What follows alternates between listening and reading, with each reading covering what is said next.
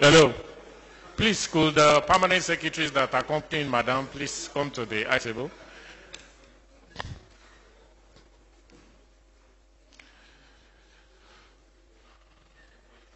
Dr. Ngozi. Hello. Madam, please sit there.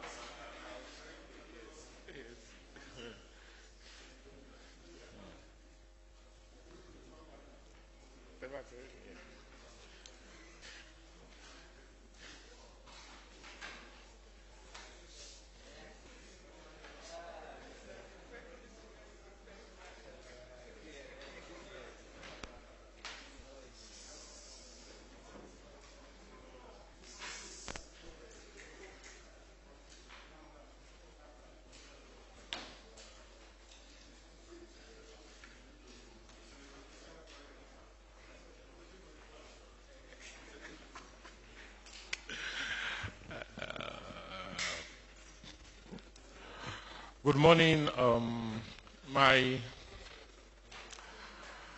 colleagues. As you can see, our guest for today is here, the head of service of the Federation, Dr. Mrs. Folasade Yemi-Esan. She's in our midst now, and as she makes her way to her seat, let us get prepared to begin the event. Please, madam, you can come out.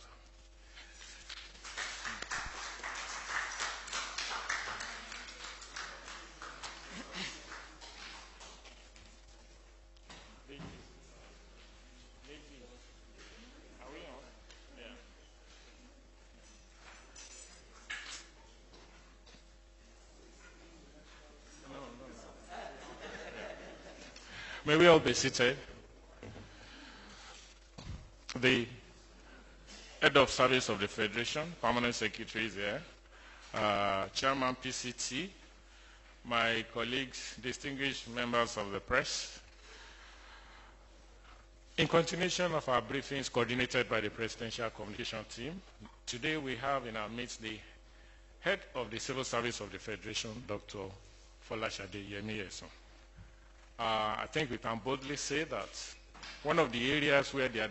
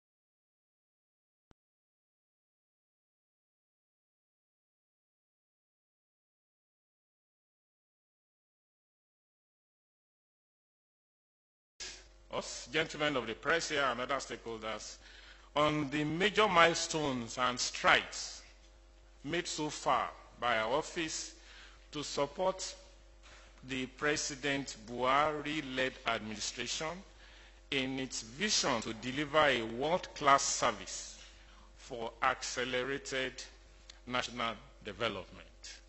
As Madam comes, you know our drill. She will talk to us for about 30 to 40 minutes. After which we will take questions from gentlemen of the press here and from some of our stakeholders who are watching us on YouTube, and this program is also live on NTA. On this note, I would like to invite the head of service to talk to us. No.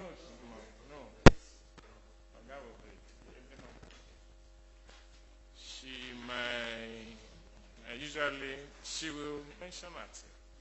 Maybe not take the thing off her feet.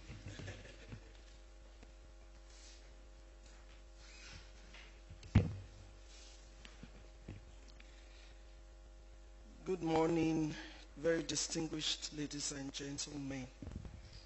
It is a great pleasure to be here to talk about what God has helped us achieve in the office of the head of service. And you know that one man cannot achieve anything. So God has placed very good men in the office of the head of service who are driving the strategic plan of the office. So I'd like to first of all introduce the permanent secretaries that are in the office of the head of service. Can you please stand up to be recognized, all the permanent secretaries? Thank you. Thank you. I will talk more about them as we go on. Thank you. Sit. Also with me this morning are the very dynamic directors in the office of the head of service. Please, can you rise up to be acknowledged also? Thank you very much. Please sit down. I also have here the administrator of the Public Service Institute of Nigeria. Please, can you stand up for recognition? Thank you very much. As I go on in the presentation, you will see and notice the roles each one of the people in this team have been, what they have been doing to ensure that we succeed. The office of the head of service, let me just give you a little background this morning about the office of the head of service. But I also, before then, profoundly thank the President, His Excellency, for the opportunity to present what the office has done and what we are still doing to support the laudable ongoing reforms, projects and programs of his administration. Now about the office of the head of service. The office of the head of service of the Federation is structured into 5 offices. I wish to note that each office in that office is similar to a ministry and is headed by a permanent secretary who is the administrative head with very, very distinct functions. This slide shows us the 5 offices. We have the Common Services Office, we have the Career Management Office, the Service Policies and Strategies Office, the Service Welfare Office, and the Special Duties Office. So that is the structure within the office. We also have some agencies and parastatals which the office supervises. One of them is Public Service Institute of Nigeria, and the administrator is here. We also have the Administrative Staff College of Nigeria that we all know as ASCON, and also the Federal Government Staff Housing Loans Board.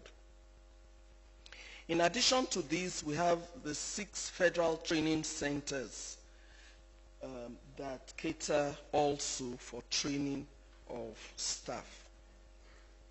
Distinguished ladies and gentlemen, it is often said that the Nigerian public service is the engine room for national development. It is the government organ through which the state executes its plans, policies, and programs.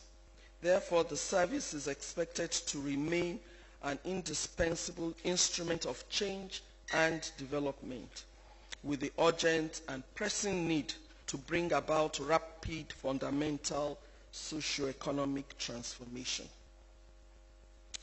It also follows that in trying to position the service, the Federal Civil Service has gone through a series of reforms just to reposition the service to work effectively. And the last attempt this administration went through was the Federal Civil Service Strategy and Implementation Plan. We had a first one that ran from 2017 to 2020, which we called the FCIP 20.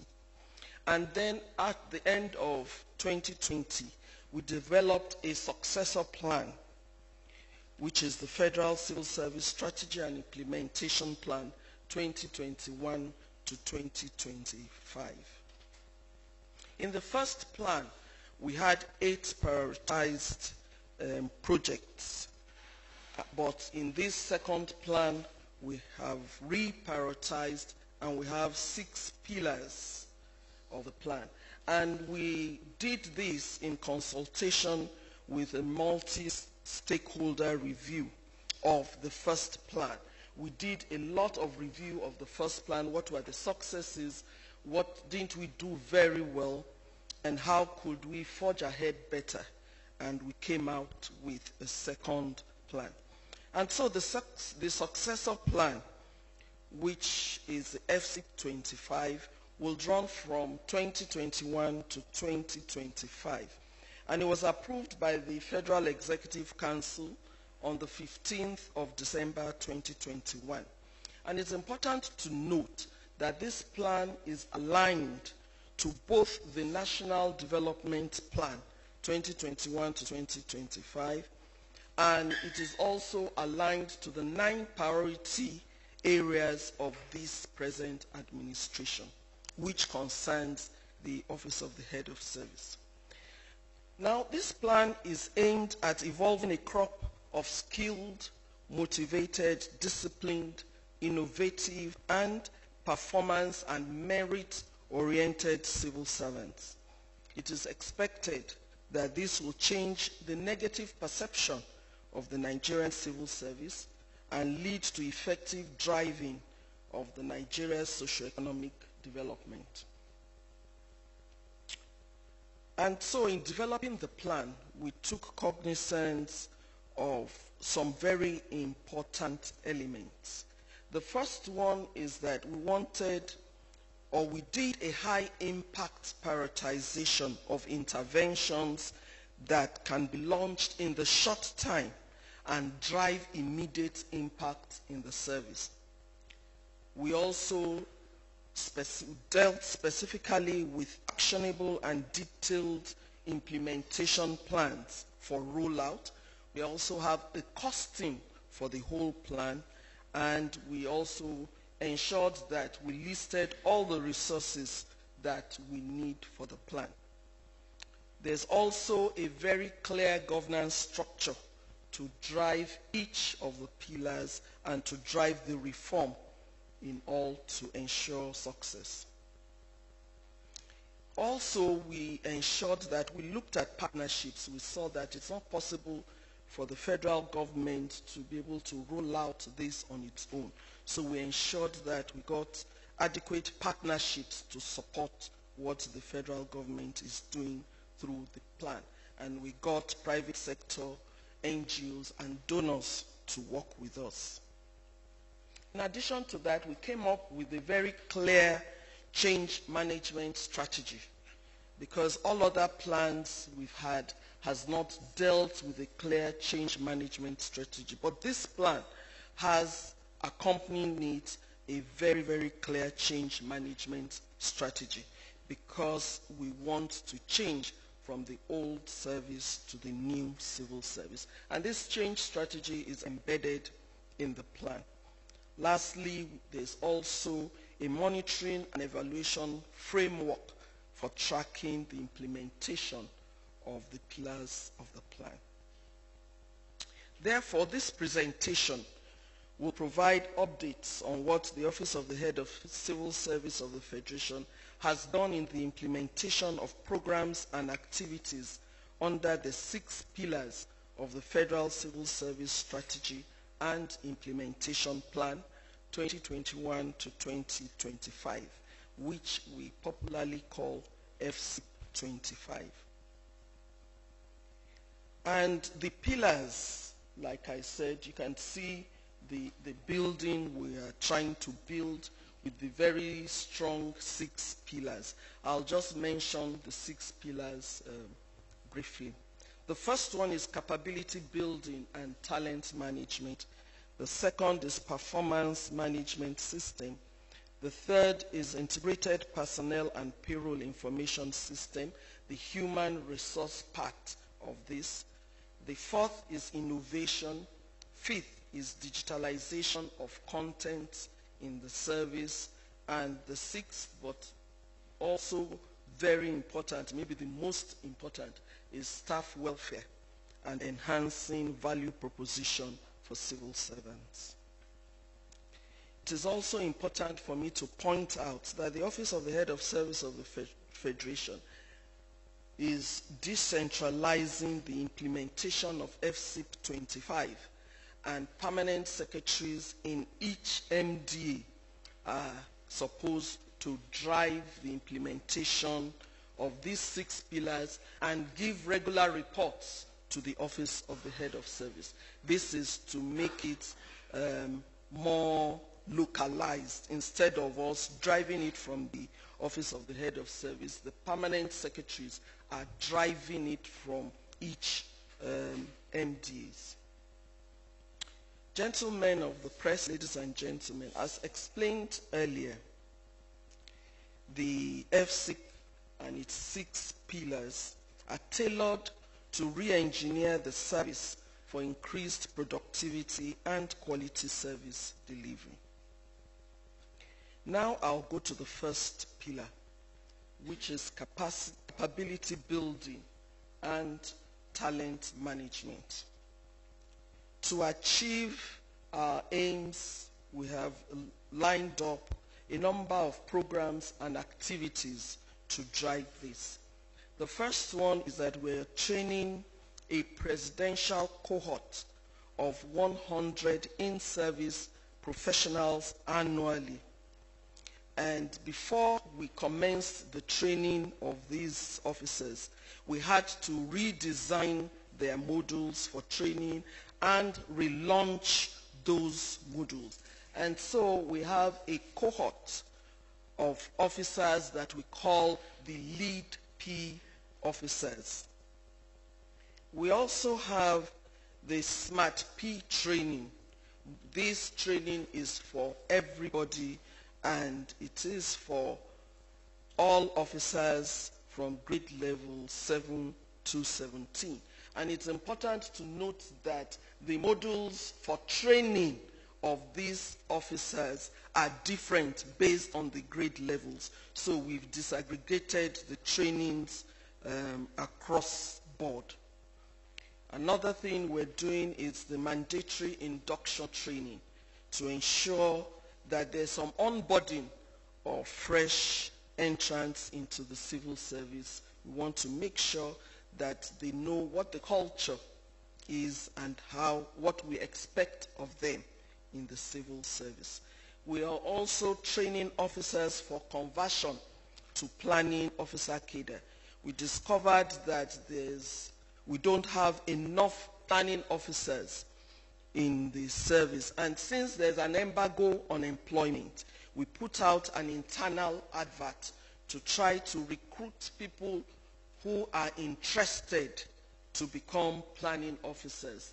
And we got quite a number of people. So we've trained some of them, and we've deployed some of them. In addition, we also are developing the capacity of chief executive officers of parastatals. We got approval to do this because we discovered that most of the CEOs don't have any form of training before they take up responsibilities of running their agencies and parastatals. And so ASCON was tasked with the responsibility of training CEOs at the point of announcement of the portfolios, or even after they've been announced. We still insist that each one of them must go for this training so that they can run their agencies effectively. Also, we are developing continually the capacity of permanent secretaries. We know that the job of permanent secretaries is not an easy one, and so we develop their capacities very often. I'd like to talk a bit about the Lead P, because I know a lot of questions will come from them. So let me just go into some details about what the Lead P program is all about.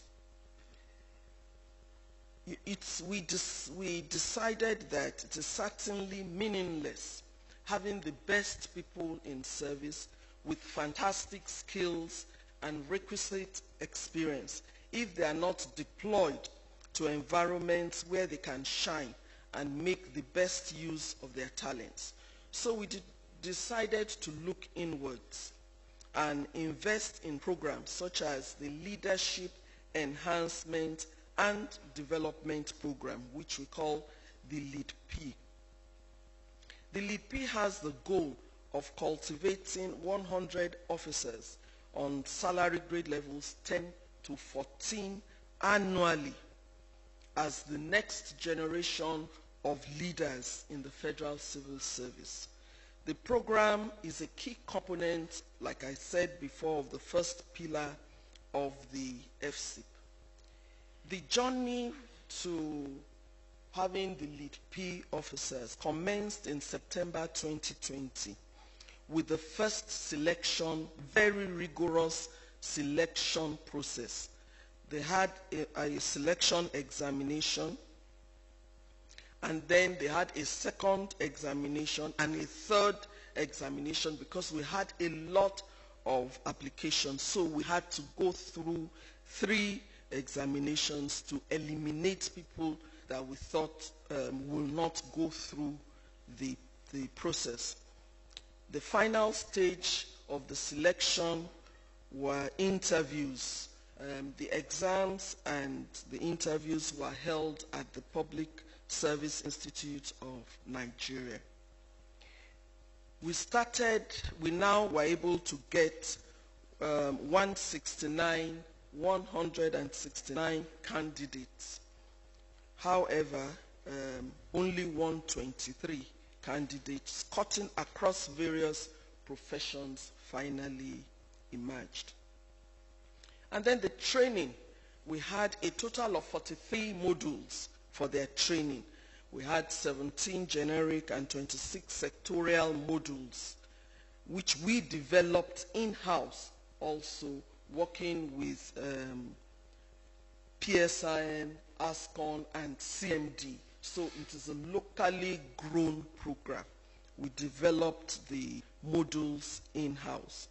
And after their lectures, we also had rotational postings, both within ministries and then to the private sector, just so that they would understand what both every sector of government is working on and what the private sector expects of the public sector. We had some special lectures organized for participants as a way of acquainting them with critical governance and leadership issues. We had guest lecturers from both within and outside the country. The pioneer batch had the privilege of having His Excellency the Vice President deliver a lecture to them titled Strategic Leadership, the Essential Skills. This event was held on the 13th of January of this year, and we had the Secretary of the Government of the Federation, ministers that were in attendance. And so they had a training for 7 months, and the 100, after the training, some also dropped, and finally we were able to get 118 in batch 1 of the Lead P officers, and they graduated at a very colorful event on the 10th of May 2022. The applications for batch 2 participants are opened, and we've already started shortlisting for the second batch. You can see some of the pictures from the graduation ceremony of the Lead P officers. And I must say that after the training, the Lead P officers have become hot cake in service. Every MDA that has a project that they are running are applying to the Office of the Head of Service that we should deploy these officers to them. So we have, and the essence also, in addition to programs, is that we want to discourage ministers, chief executive officers from bringing in essays from outside. We want to have a well-trained crop of officers that can serve that purpose, and we already have 118 of them ready to work. On the Smart P training for grade level 7 and 17 in the civil service, as at today, we have trained 1,546 officers across the grade levels. And the induction training, we have also trained 1,751 officers. And you can see that all our trainings, most of our trainings, all of them really are held at the Public Service Institute of Nigeria. That is for a reason. Then the training for the officers for conversion to planning officer, CADA, we've also concluded the first batch of training, and we were able to successfully train 214 officers in collaboration with NISA. They acted as our resource persons to train the planning officers, and presently we have deployed them to MDAs, and the Federal Civil Service Commission has started the conversion from whatever cadre they were before to planning officer cadre. Also on this, we are conducting assessment right now for candidates for the batch 2 training for planning officers. Like I said before, we have institutionalized annual capacity building retreats for permanent secretaries, where topical issues on governance are taken as case studies. We've had one on procurement, we've had another one on succession planning, we've done on culture orientation, and we will continue to have those retreats for permanent secretaries. It is also important to note that in addition to what the Office of the Head of Service is doing, we are also coordinating trainings at the MDA levels, because you know that the ministries have various professionals that they must also train. So we are coordinating, we are ensuring that they present their training plans for the year, and we want to make sure that these trainings get the needed results. We are discouraging trainings that go to Nasarawa State, and insisting that all trainings now must be held at the PSIN, so that we can monitor effectively and ensure that we get quality for even what the ministries are doing. The second pillar is the performance management system. You will all agree with me that you've heard over the years about the APA system and what the APA system is all about. Because we are not proud of the APA system, we thought that it's important to have a performance management system that actually rewards performance and not one where you will just fill a form and submit, and one that is just for promotion alone. And so we have begun implementing an ideal performance management system. And various ministries, because this has been decentralized, various ministries are at different levels of implementation of this. It is worthy to note that some agencies have actually gone ahead of what we're doing in the ministries and have instituted performance management systems in their agencies. And we're working with them also. We're working with the Road Safety FRSC. They are actually our partners in this process because they have worked on their own performance system and it is working very well. And we have also gone to study what these other agencies and states are doing so that we can implement it. So it's important for us to put this out there so that we will not think that we're trying to bring something new. Lagos State has done very well. Ekiti State is also working on their performance management system. And so the center, the federal, cannot be left behind. The objectives of APA in the public service, like I said before, though noble at the beginning, but the implementation was very defective. And so the country was denied of the benefits that were derivable from a productive and performance output-driven framework within which most public services in the world now operate. And so the journey began also in 2021, where the Mr. President had a retreat on the 9 priority areas, and the institutional performance management was measured effectively and it was open.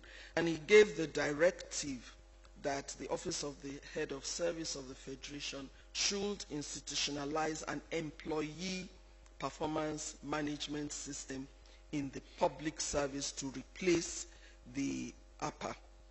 And so we got energized in the FCIP to make sure we are able to achieve this.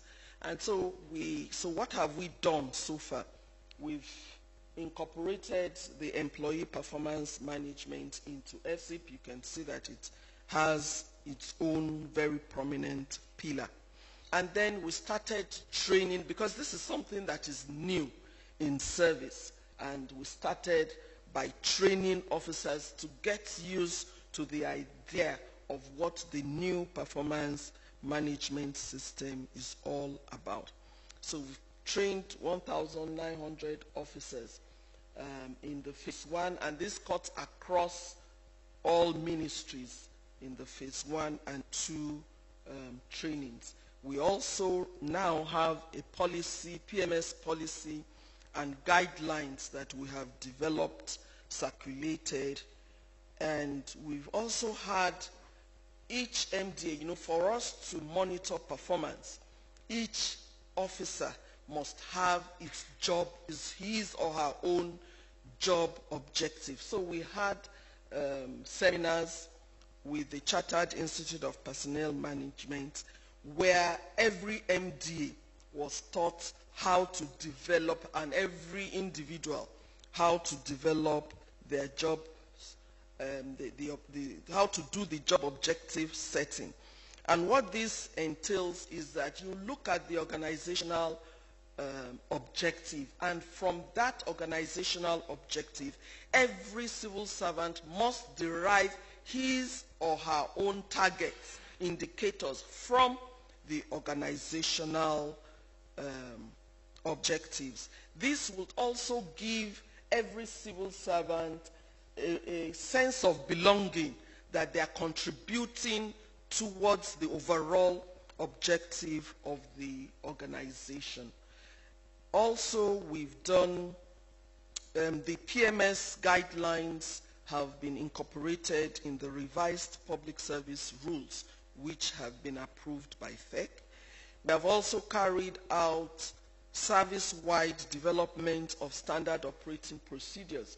We started from the Office of the Head of Service, where we developed our own standard operating procedures. Each department has their own standard operating procedures, and because the staff of the Office of the Head of Service were involved in this, they were the ones that now went out to all the ministries to train the staff of the other ministries on developing standard operating procedures. So for now, every MDA, every department of every MDA has their own standard operating procedures. We also, after that, we have the Office of the Head of Service has also gone ahead to be ISO certified. And by this week, the Office of the Head of Service will be declared as ISO 9001-2015 certified. This is so that we can also assess our own compliance with our standards. The ISO means that since you have standards, they will come and see if what you are actually doing aligns with your SOPs. And so we've also advised that all MDs should go on to the ISO certification. What we are planning is that by the grace of God, the whole of the civil service will become ISO certified. Like I said before, the implementation of the PMS has been cascaded to ministries with the permanent secretaries as top drivers in their MDAs. And the directors of human resource management have also been sensitized to commence the process in their respective ministries. And the Office of the Head of Service is monitoring what they are doing in the MDAs. And anytime they have hitches, they call on us and we go and see how to help and how to unravel whatever problems that they have. We are also working on the full automation of the PMS system. We don't want to go back to the paper-based forms. So we're telling MDAs that from the beginning, the PMS system should be automated so that once whatever it is, and why this is also important, is that we want to ensure and we want to make sure the standards are maintained, and that whatever it is they are doing in the MDAs, there's a dashboard in the Office of the Head of Service where we can see and ensure that the proper thing is done. We also have put in place modalities so that when there's a staff that does not agree with what his immediate superior has assessed, they can come to the Office of the Head of Service and we will see it. What is the assessment? And we can call both of them together and ensure that there's an agreement. And this will be done quarterly. There will be quarterly reports on each individual. So that at the first quarter, second quarter, you are not doing very well. You would know, it will be clear to you that you are not doing very well. And we're also, it's in the PSR where it says that if you attempt promotion 3 times and you don't make it, then you would leave the service. So we are going to reintroduce that also. It's already in the public service rules, but it hasn't been energized. That will be energized. And so now promotion will not be automatic. the people that the Office of the Head of Service will recommend for promotion now will be those that have performed very well. So if you have not performed well, you will not be recommended to the Federal Civil Service Commission for promotion. So that will also limit the problem of vacancies that we have every year. In trying to achieve the laudable goals of our new performance management system, we are working with the Commonwealth Secretariat. We have had several meetings and lectures with them.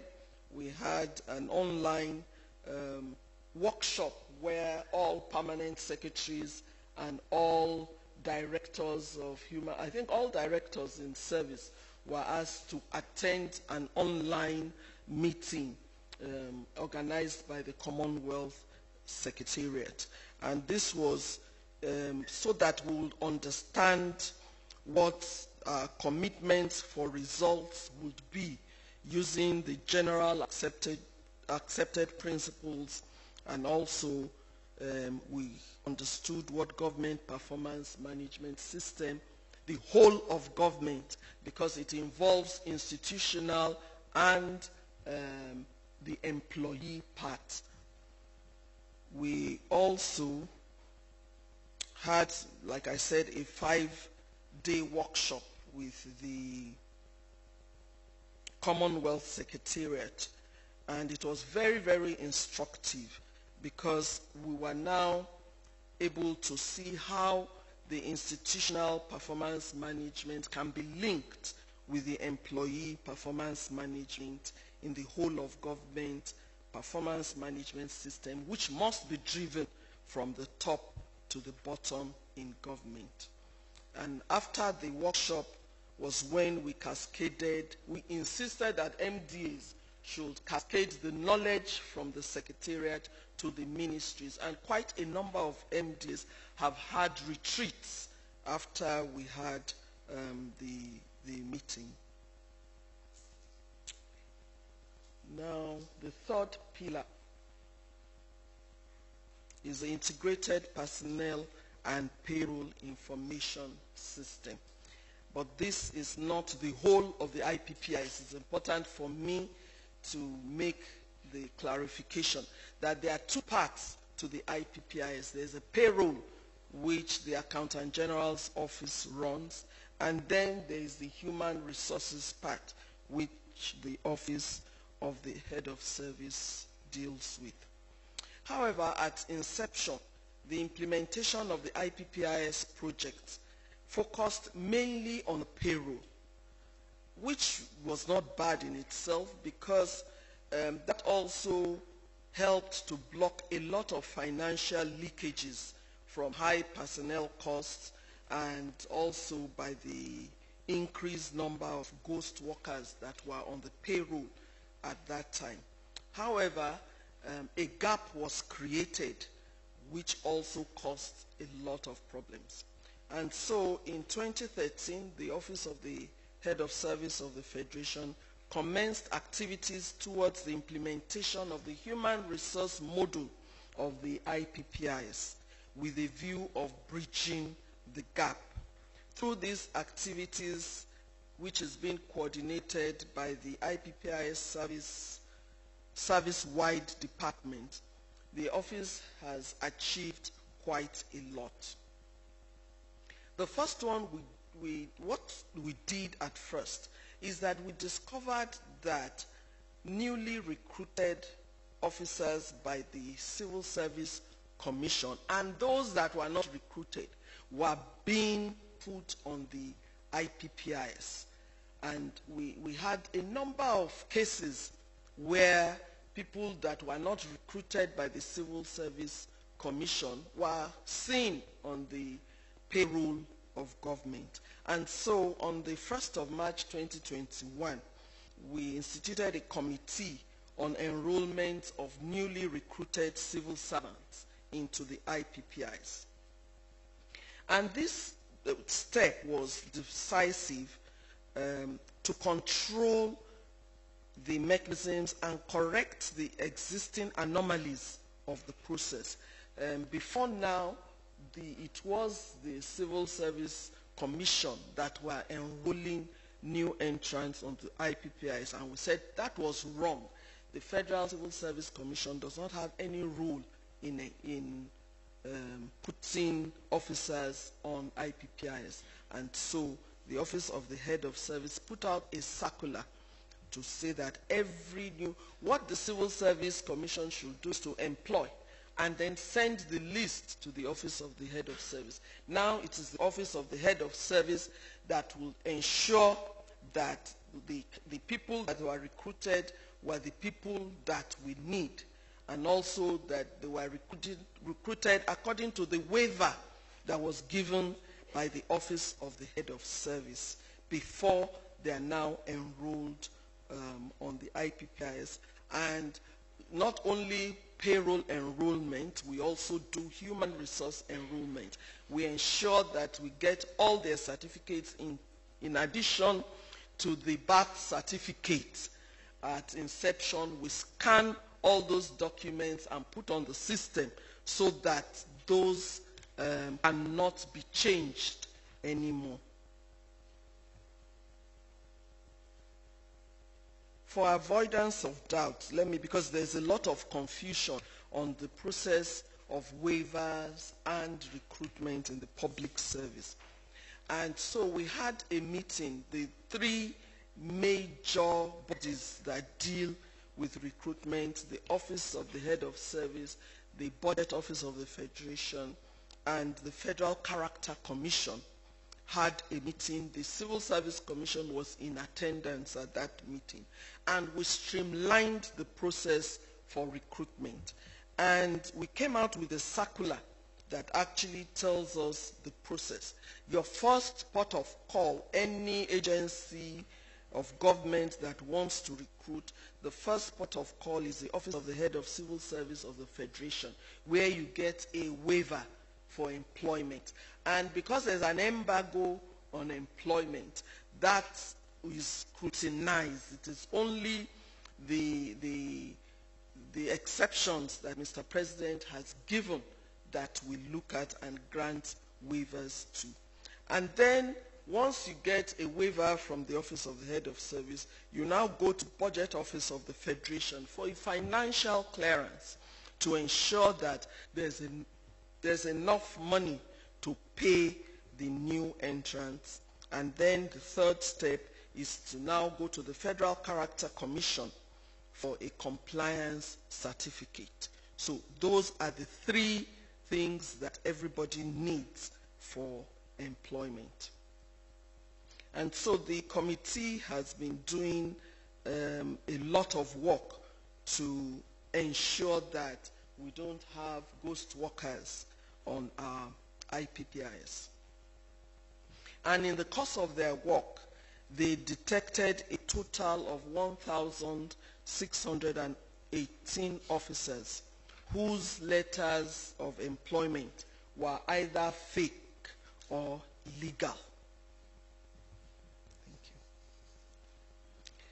And in addition to that, we also suspended 874 officers from the IPPIS platform because they had not updated their records and had not gone through verification of their records.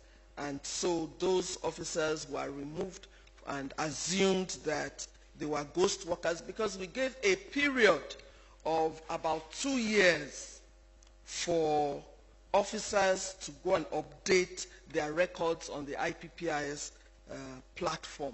And so those who didn't go to do that, we assumed they were ghost workers. However, some of them have come up to say for one reason or the other they couldn't, and we examine why they couldn't, and when the committee thinks that their reasons are genuine enough, they are put back, they are made to go through the verification, and then they are put back on the platform, on the IPPIS platform.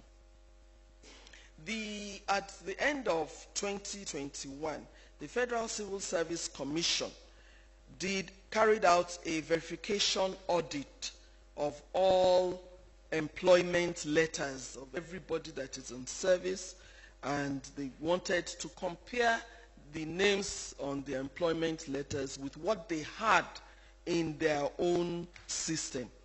And they discovered that 3,657 workers did not present themselves for verification. So that means either they didn't have genuine letters, or they disappeared and they didn't want to be caught.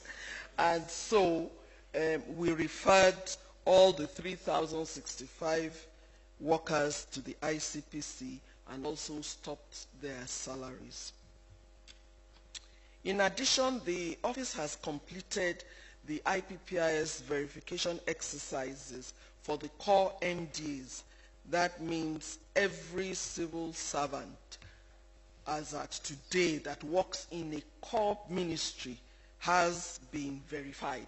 We went to the 6 geopolitical zones to ensure that we were able to capture everybody, and as at today, we have verified 61,446 officers in the core MDAs.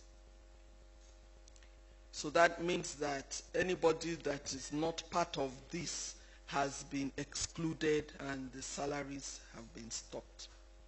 Although, let me also say that some people that either were on study leave outside of the country or were on foreign service at that time when the verifications were done in their MDAs are coming up, and we're looking at it, we're taking each case as it comes to verify. But the important thing is that most of the people that were put out of IPPIs have not even come. Only about less than 10% have come back to complain that their salaries were stopped. So we've been able to save government a lot of money from the verification of the core MDs. Meanwhile, the verification exercises for staff in non-core MDAs, that is in the parastatals and agencies, we have started, and we hope that we've actually gone round, is the mopping up exercise we're doing now.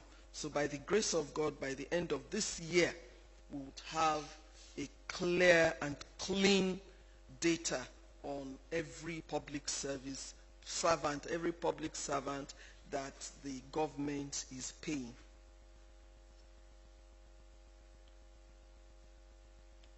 The third pillar is the pillar on innovation. The fourth pillar is the pillar on innovation. For the first time in service, innovation is taking a very prominent place in the Federal Civil Service. And the Office of the Head of Service of the Federation is putting up structures in place to effectively support and sustain innovation in the system.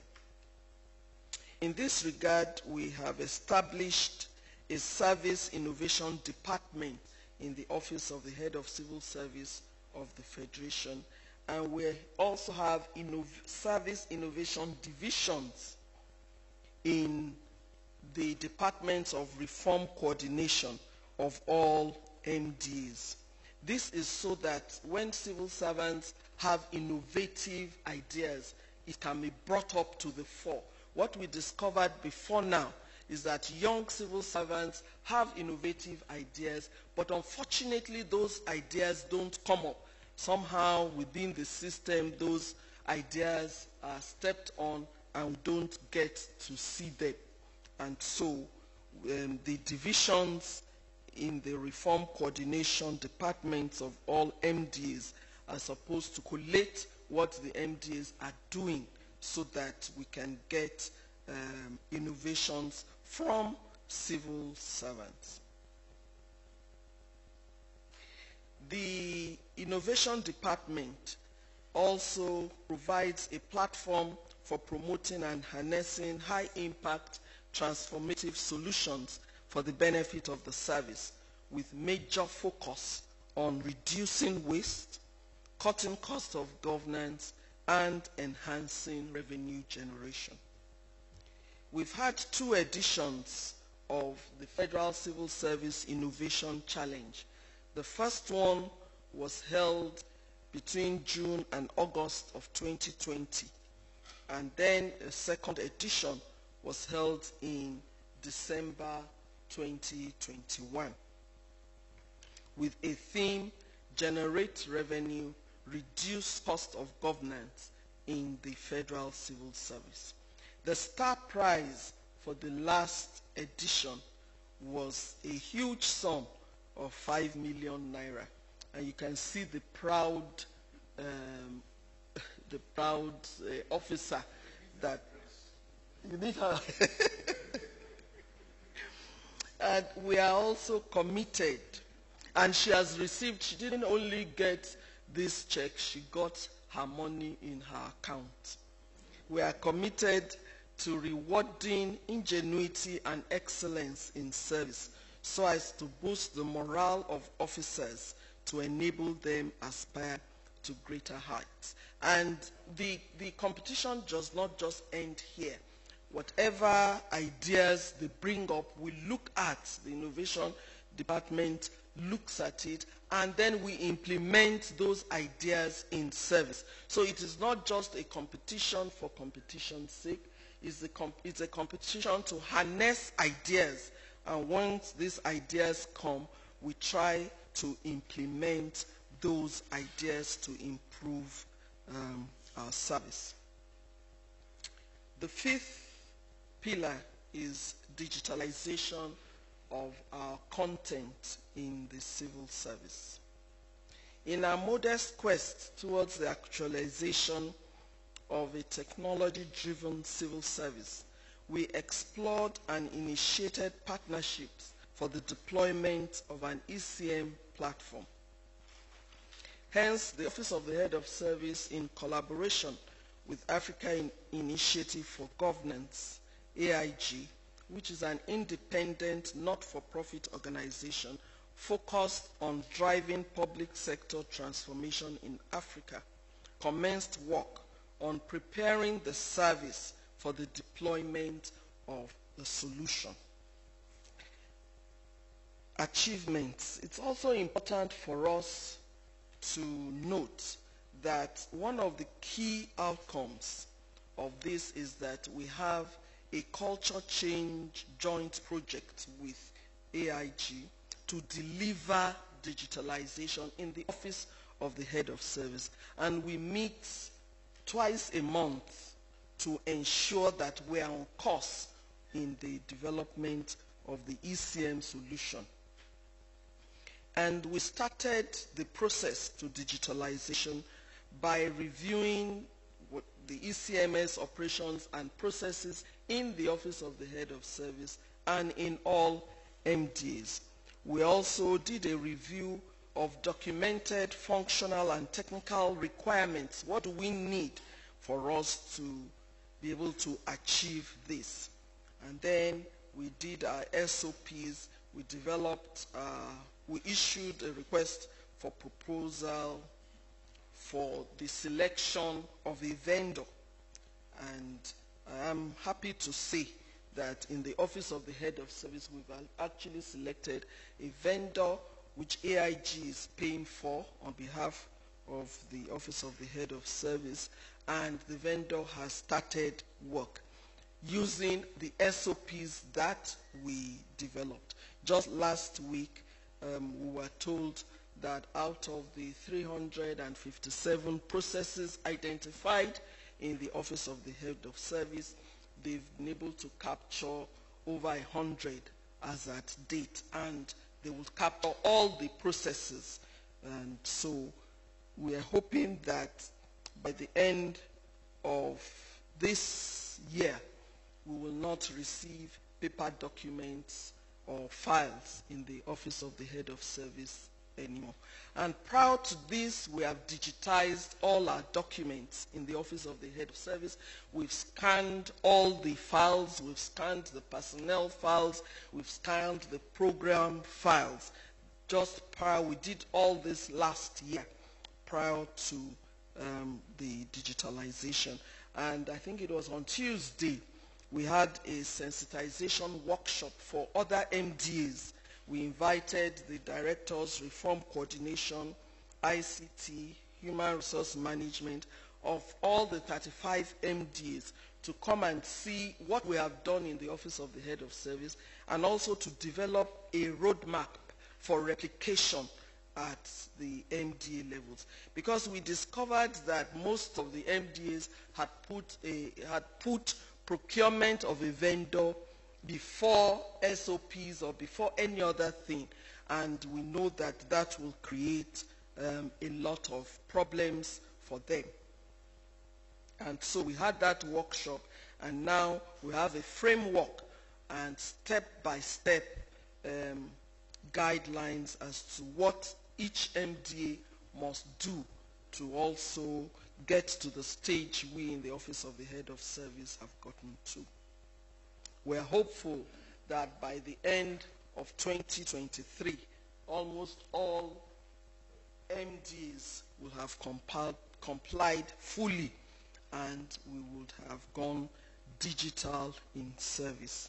We also recognize that there are pockets of digitalization of some processes, but what we want to do is to ensure that in addition to those processes, our workflow is also automated, so that wherever you are in the world, anytime you have work to do, you can do the work and send back to the next person.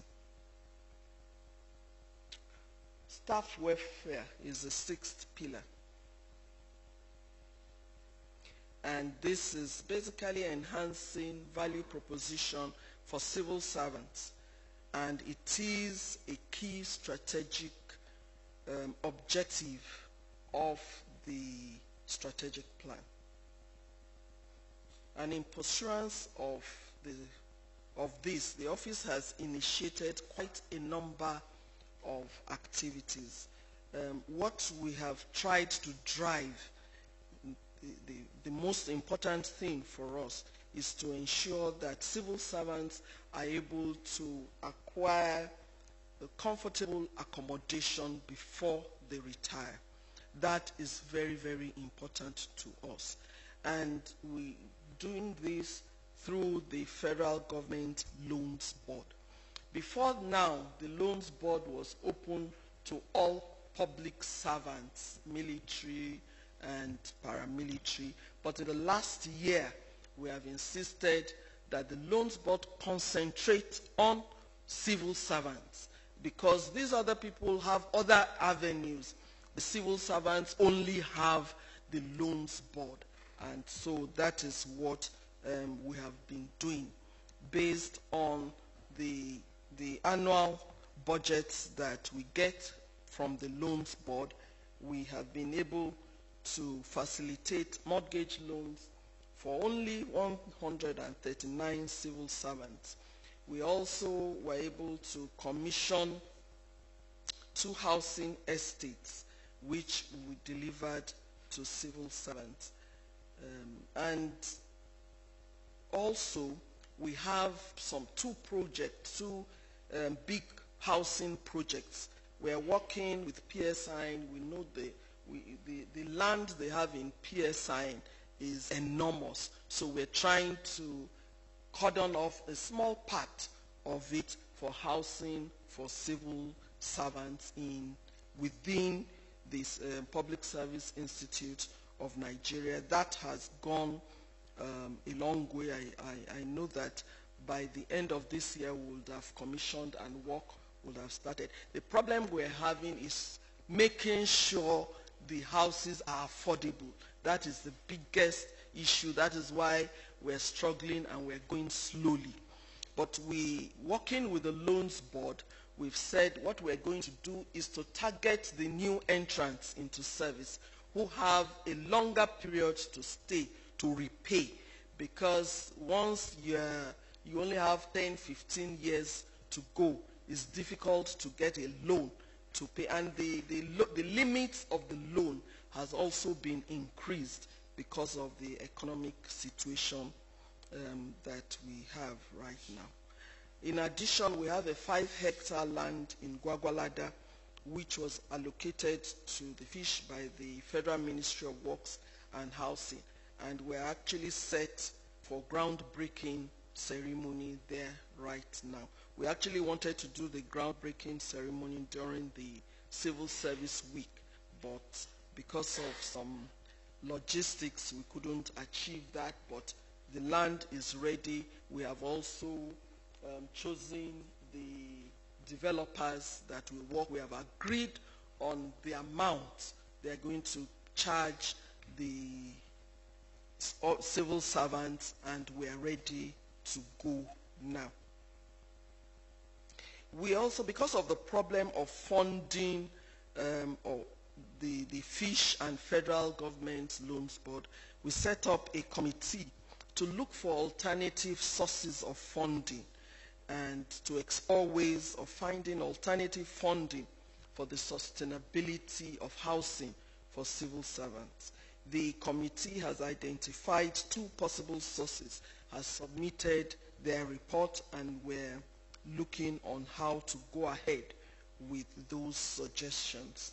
And I'm sure that will improve the availability of mortgage loans to civil servants. We're also working on the Federal Civil Service Bus Scheme.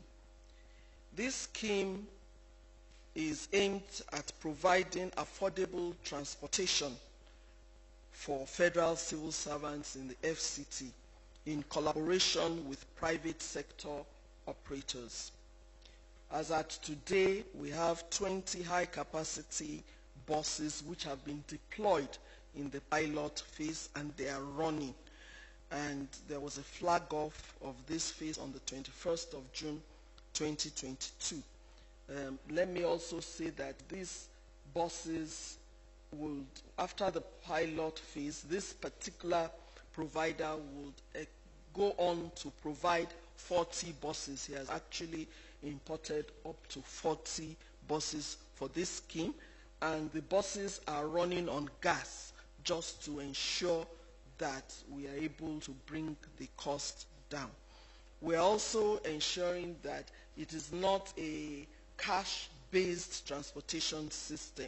That means that you go to the Department of Human Resources, purchase a card, and you can purchase a card for 1 week. Once you get your salary, you can purchase a card for 1 week, for 1 month, and you keep deducting. That is also to discourage people that are not civil servants from using, because we want to ensure that it is just civil servants that are enjoying what we have put in place.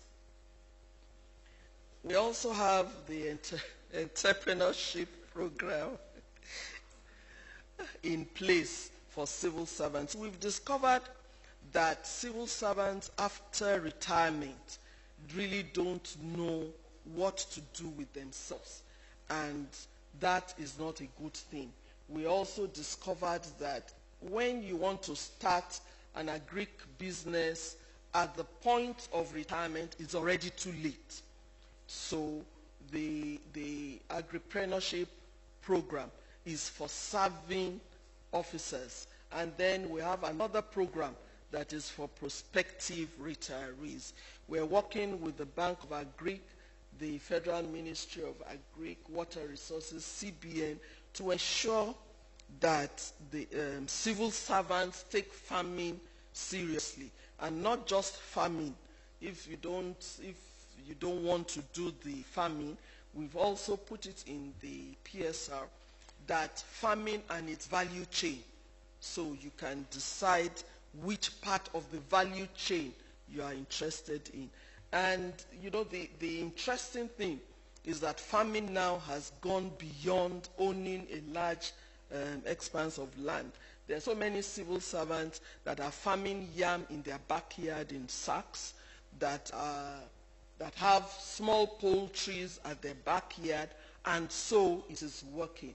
And we're ensuring that all civil servants should do something in addition to the work of being a civil servant. So we've worked and developed curriculum for all the programs. We have exhibition farms already that are working with us, where they would go and receive training and things. So that we're doing, and it's going very well. We're also rewarding, we also have a reward and recognition scheme in service. And this scheme is aimed at motivating workers towards increased productivity by linking high performance to rewards. The scheme has been institutionalized in MDAs. Before now, what used to happen was that it was only during the civil service week that civil servants are being recognized. But as at last year, we insisted that every MDA must have a recognition and award week in their own MDA. They must recognize people in their own MDA, and then they will send us names of the best officer they have to the Office of the Head of Service, and those are the ones that we recognize during the Civil Service Week. And this year we recognized civil servants with a bang. We had outstanding awardees that were recognized by Mr. President, and we also had a star prize this year, which was a mini SUV car, and it was donated by stakeholders from the insurance sector. And the winner of the car is a level 14 officer from the Ministry of Police Affairs. You can see him there standing beside the Minister of FCT that represented Mr. President at the award. In addition, we also got an endowment fund for the celebrations, whereby each officer that has been sent to the Office of the Head of Service from their various MDs as best performing civil servants from the MDs got 500,000 naira each, and this was donated by one of our private sector partners, the Ike Imokode Foundation. And he started this year and says he will keep going. It's a foundation, and so every year the top civil servants from all MDs will get 500,000 naira. So we are also looking at the welfare of civil servants by ensuring that they have group life insurance cover. We have been doing that in the last 2 years. And not only that, we've also been looking at officers that died when there was no cover, because sometimes we don't get money for the insurance cover, but when there's no cover, we collate the list of civil servants that died during that period, and we also pay them their entitlements. Last year we got 2.5 billion in 2020, and which we paid to the beneficiaries. And this year, we're also paying over 500 beneficiaries for with another 2.5 billion that we got from the Ministry of Finance. We are hoping that if this continues this way, in another 4 or 5 years, we would have been done with the backlog, and there wouldn't be arrears to pay anymore. Conclusion, gentlemen of the press, distinguished ladies and gentlemen, I wish to reiterate our commitment to continue to pay great attention to the development and welfare of all civil servants through their training, retraining, tooling, and retooling, as well as providing necessary facilities through some of the laudable initiatives, though some of the laudable initiatives have long-term implementation, but we are beginning to see effects, and we can see that what we are doing is contributing to the transformation of the Federal Civil Service. At this juncture, I'd like to once again acknowledge and appreciate all permanent secretaries in the Office of the Head of Service, and indeed permanent secretaries service-wide. Without them, we wouldn't have been able to achieve what we've been able to achieve so far. I must not leave out the directors, who are actually the workhorses in the service. They have all done very, very well, and I appreciate them for the work that they're doing. But I want to also promise that we will not rest on our oars, but with greater vigor, we will rise to the challenge of evolving a new civil service of our dreams.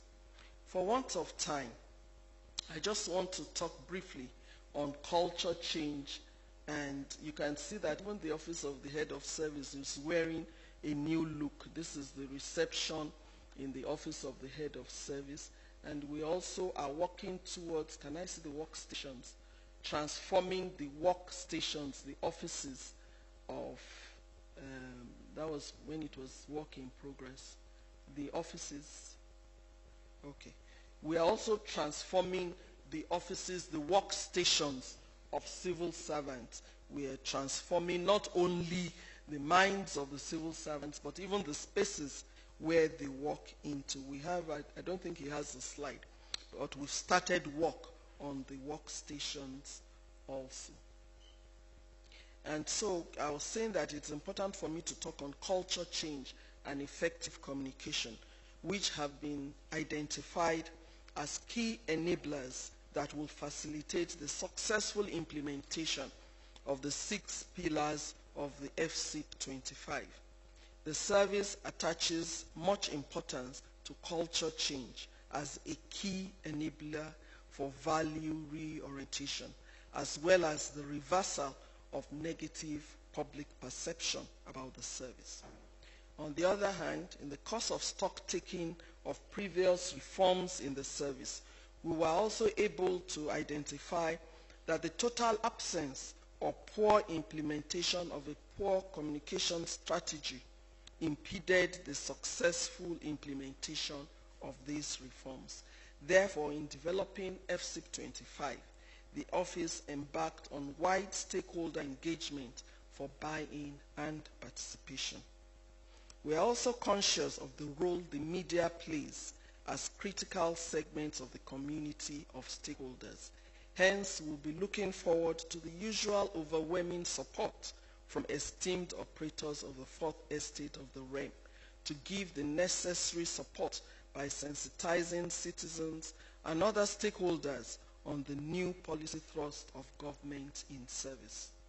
As watchdogs and gatekeepers in society, it's important that you continue to see the service you render as an opportunity to safeguard the stability and sustainability of the programs of government, which are designed to bring about development and secure the well-being of Nigerians. Therefore, it is hoped that this ongoing partnership with the Office of the Head of Service will be sustained and enhanced in the interest of the nation. Before I go to sit, I'll just like us all to view a 5-minute video on the new civil service. Thank you for your attention. Arriving late for work and performing poorly cannot help Nigeria's image and level of development. What we do and don't do matters. It's our duty to deliver public services. There may be times when we are asked to do things we know we shouldn't do, but if we fail to fulfill our duties in an ethical manner and with integrity, the public we serve will suffer. It is not just when we neglect to do our work, it is also about the way we do our work.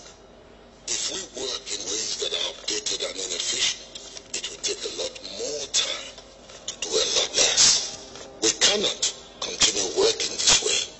We need to embrace technology and move into the digital future where work is faster and more efficient. We want to live in a country where everyone is treated fairly and receives the same quality public service. So, rather than serving our own interests with greed, we need to put the interests of our people first. So, by embracing a good work ethic and more efficient systems, better technologies, and law-abiding public servants, we can build a more prosperous Nigeria. And by building this Nigeria now, our country will be capable of giving our people a better life in the future.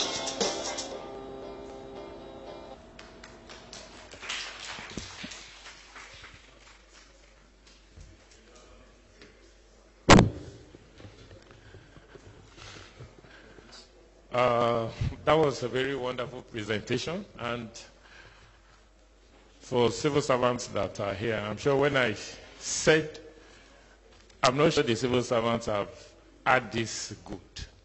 At least the presentation has justified what I say. We don't usually clap for presenters, but maybe because I'm a civil servant and my Oga has just delivered a wonderful piece. Please let's clap for her. We'll go to the question and answer session. And please, I know you know Madam knows a lot of things. Madam also sits in FEC. She knows a lot. But please don't ask her how public servants aided or did not aid or did something about Kuje prisons. Security meeting is going on there next door. When they are through, you can ask them about Kuje and all of that. So please, let's restrict ourselves to what she has spoken about. Who is firing? Ma, we'll take them in groups of 4. It's a lady that presented. It's a lady that will start. Julie, AIT, John Bosco, and Leon. First group.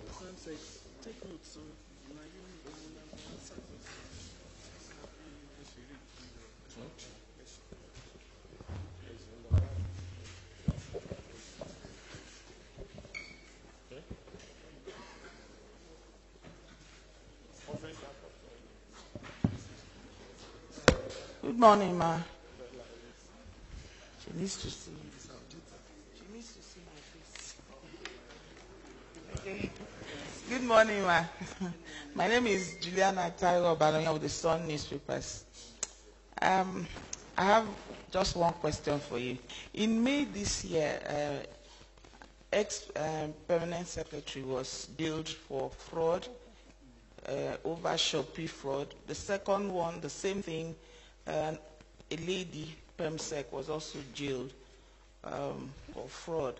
And then currently the former Accountant General is being investigated over fraud as well. So my question is, what makes it so easy for fraud to be committed on this large scale in the service? And what are you doing to end this ugly trend?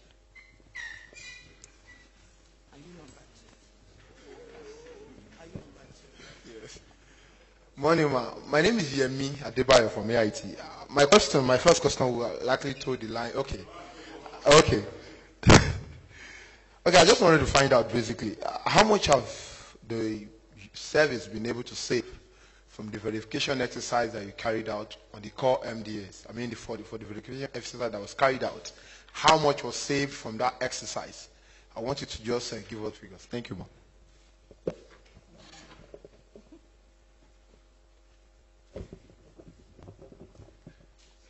Yeah, good day, ma. John Bosco Abakuru is my name. I write for Vanguard. I want to repeat a question we asked you some time ago when you appeared here. It has to do with the dichotomy in BSc HND holders. I do know that the government, the National Assembly passed a law, abolishing that dichotomy. What has been the development? Has it been abolished in the civil service? Thank you.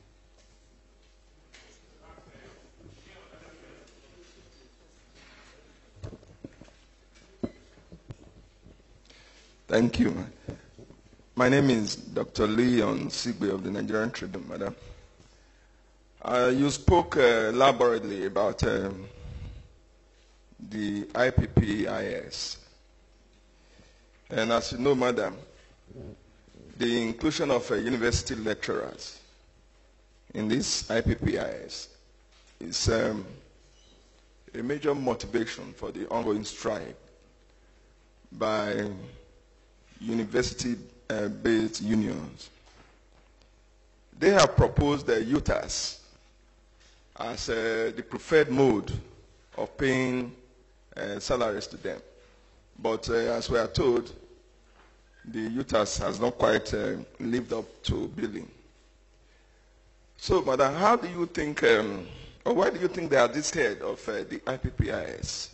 How can their fears be assuaged without the adoption of the UTAS so that they can end the strike and the children can return to school? Thank you.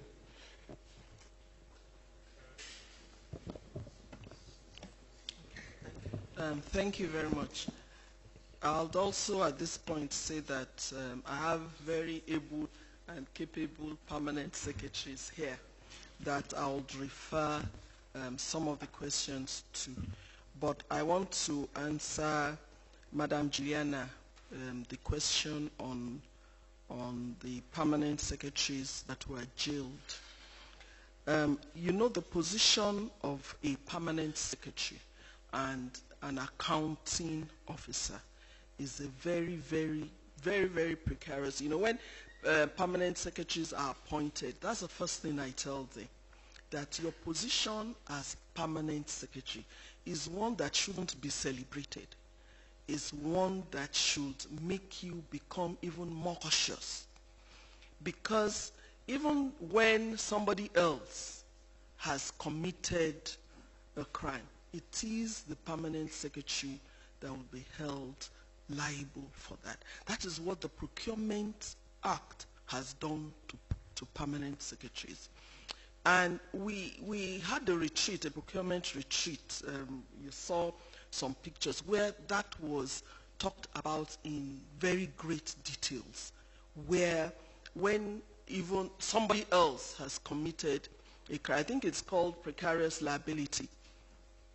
When even somebody else has committed a crime, it is the permanent secretary that will be held responsible. I'm not sure.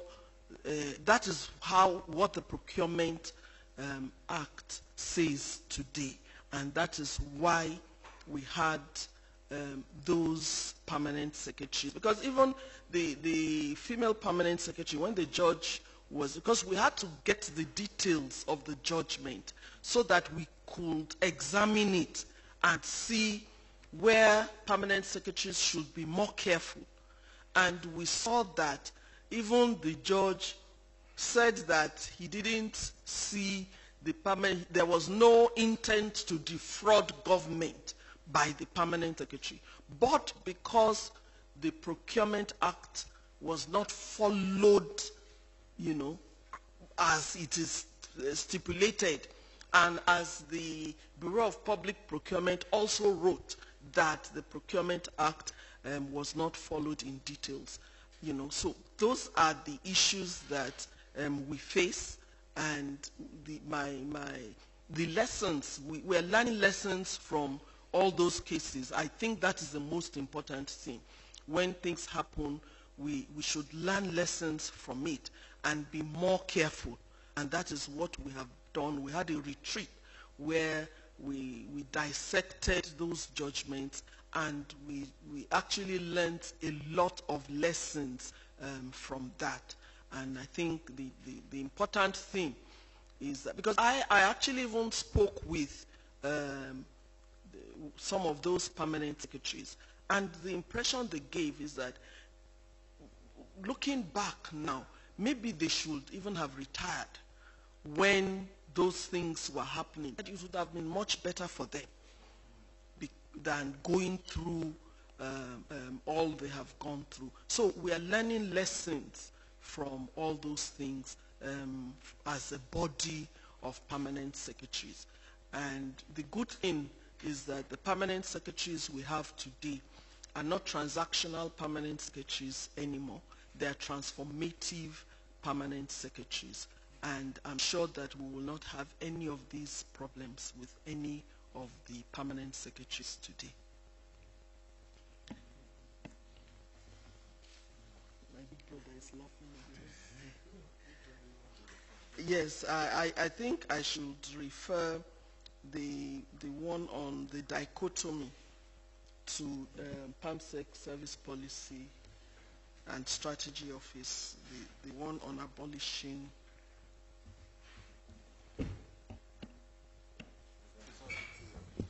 Thank you very much. We've been having several issues about this dichotomy between.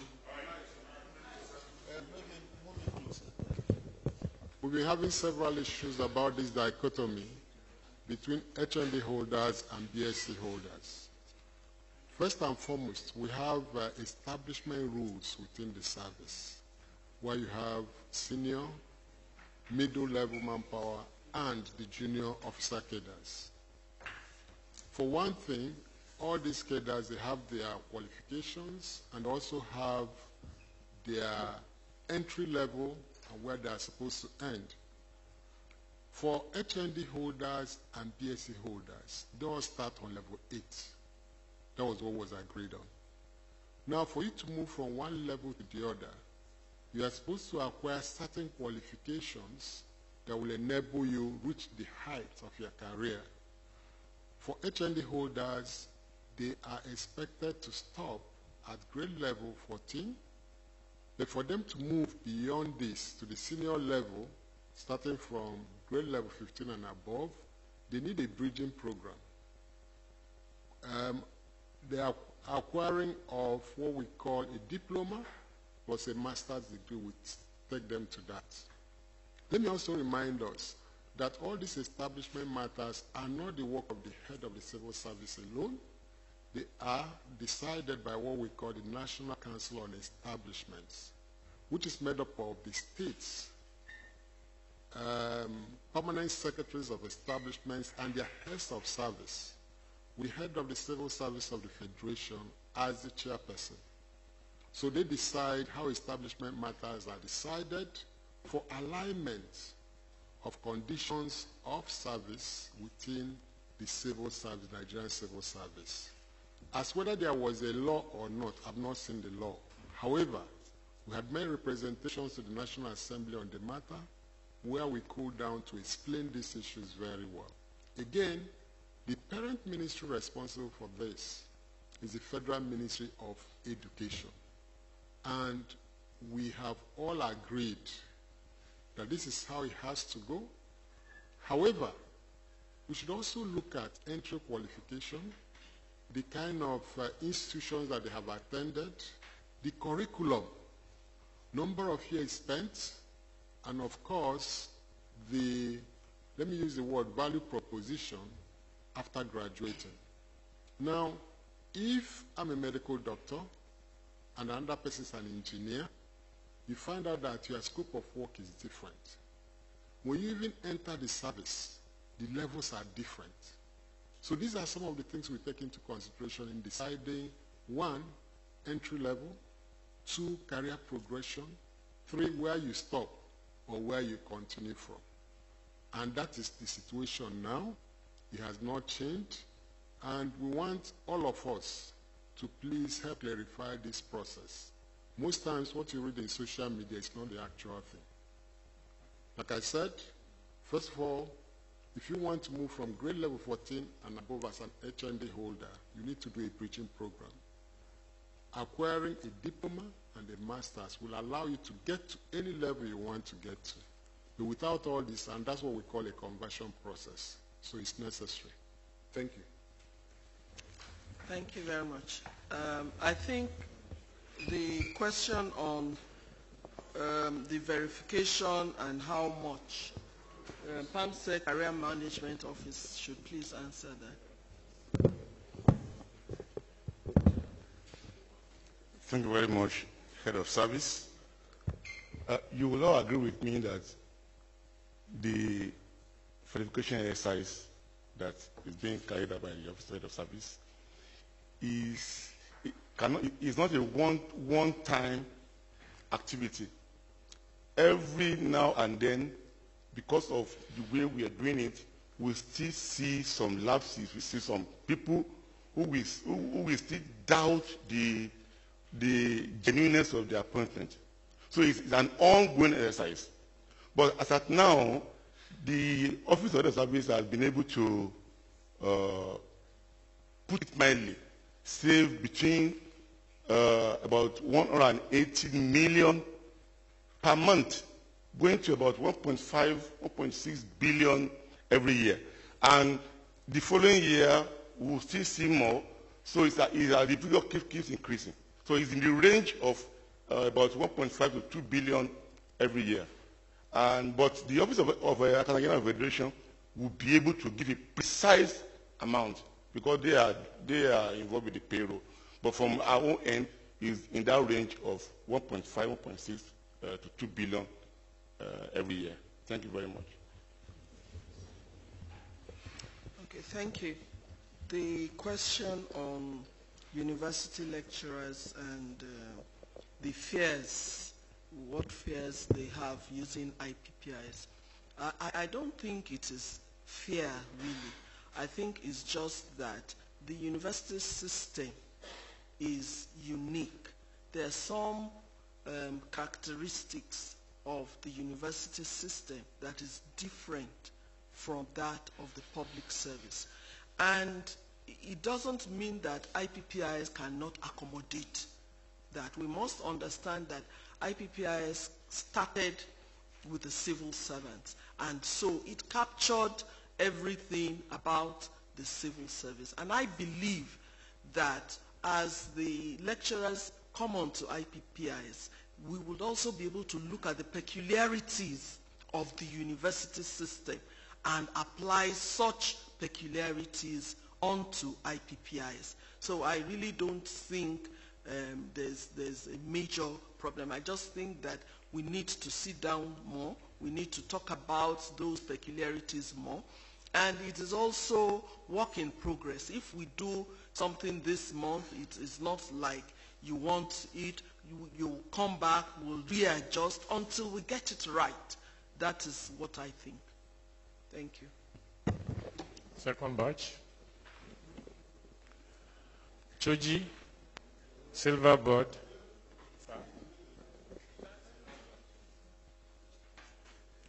Okay. The chairman says this is the last batch. So, okay, can I stretch it to 6 instead of 4? Whose turn is it? Talokan.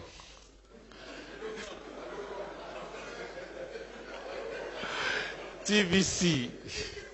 TVC 1. No, Choji 1. TVC 2. Armed Forces Radio. Business Day. 2 more. A lady. Ralliat. Last person. Who gets it? Oh, yeah, Silverboard.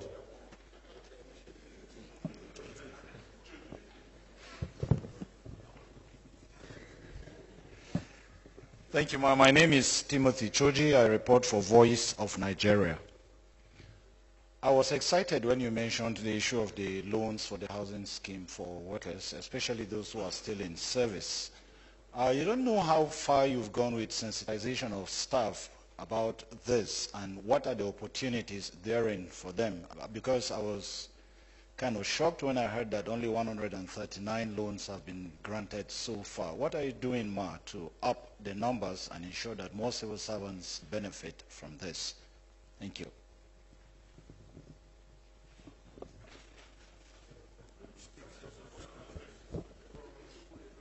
Thank you. Good morning. My name is On Denaingia from Silverbird Television. In the course of your presentation, I noticed it's very silent on the issue of persons living with disabilities. So I don't know if there are programs tailored towards enhancing their career within the service. Thank you. Hi. Good morning. Yes, good morning, ma. Good morning, sirs. My name is Femi Akonde. I report for TVC News. You talked about promotion, that promotion is no longer automatic, but based on recommendations to the Civil Service Commission. Have you considered factors that may stall promotions for some deserving civil servants, like nepotism, favoritism, and even political affiliations, because we are beginning to see an increasing level of civil servants getting involved in politics, and some of these things may maybe one way or the other affect, or especially for line managers who are supposed to recommend deserving junior officers for promotion. Have you thought of these as a challenge, ma'am? Yeah, good morning, ma. My name is Daniel Udi. I report for Armed Forces Radio. My question is very straightforward. Secretaries in the civil service say they are stagnated for so many years on grade level 14. Meanwhile, their counterparts in the National Assembly have been promoted to grade level 15. Are you aware of the situation, and what are you doing about it? Thank you. All right. Okay. My name is Tony Lemon. I write for Business Day newspaper. My question has to do with the issue of the rationalization in the Federal Civil Service, which has been an ongoing issue for so many years. And I'm aware, ma, that you are on that committee, or the federal government inaugurated not too long ago. What is the issue? What are the issues that are making it so difficult for us to implement the Orosanye report after so many years? And is it possible for us to have the number of civil servants that we have in the entire country? Thank you. Yeah, federal civil servants. Sure.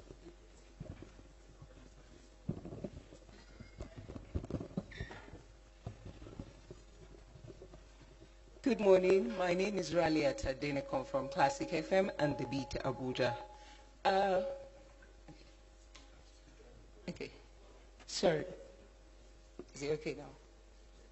Okay, my question has to do with clarification with regards to what you mentioned, embargo on job in civil service. How true is this? Or maybe you need to clarify more on this. And what are you doing about job racketeering in federal civil service? Because a job as low as first entry is going for 750,000 naira in the job racketeering market. And the big ones, maybe the CBN, the NCC, is going for 1.5. What are you doing about this? Then what is the role of Servicom with regards to sanctioning public servants to ensure that they are giving the best of services? Then salary scale also. Thank you.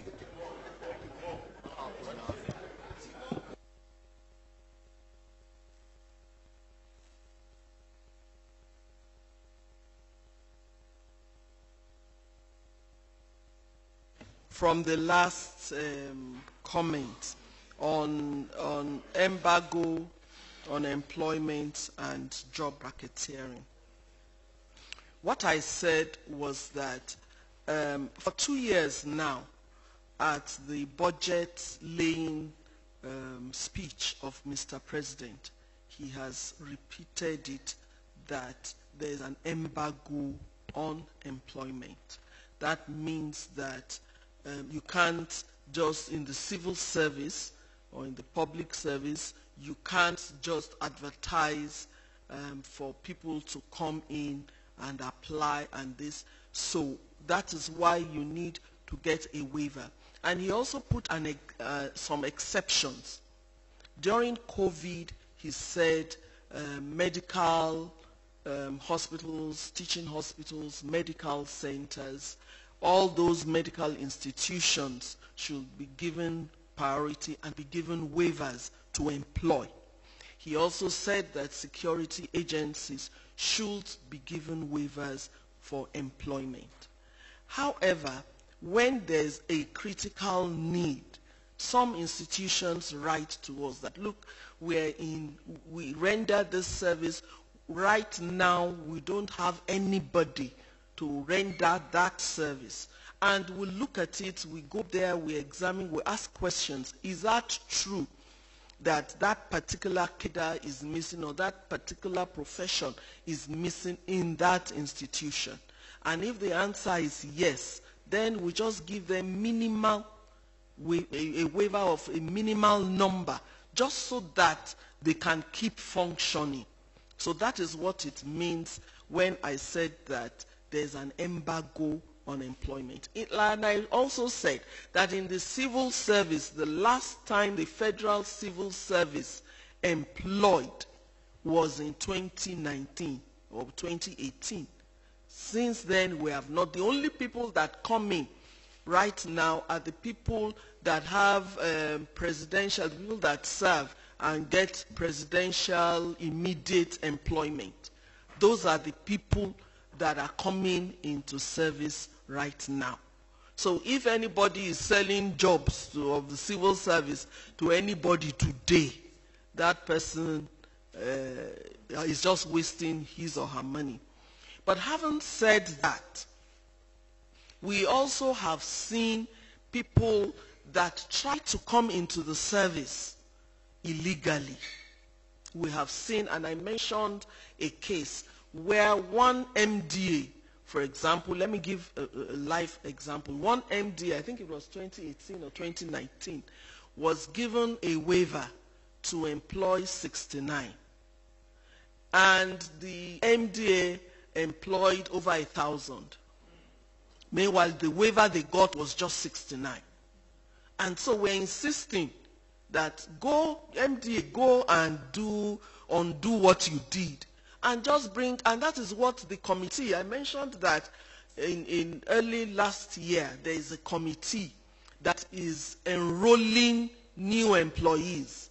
So that is what that committee is doing. Anytime anybody is newly appointed, they go through that committee. They will verify, they will write to the ministry, let us see your waiver. Do you have a waiver from the Office of the Head of Service? If the answer is no, you can't even enroll that person. If the answer is yes, how many people were you given waiver to employ? How many people have you employed? So there are ministries like that you give waiver to employ 2, they go and employ 20.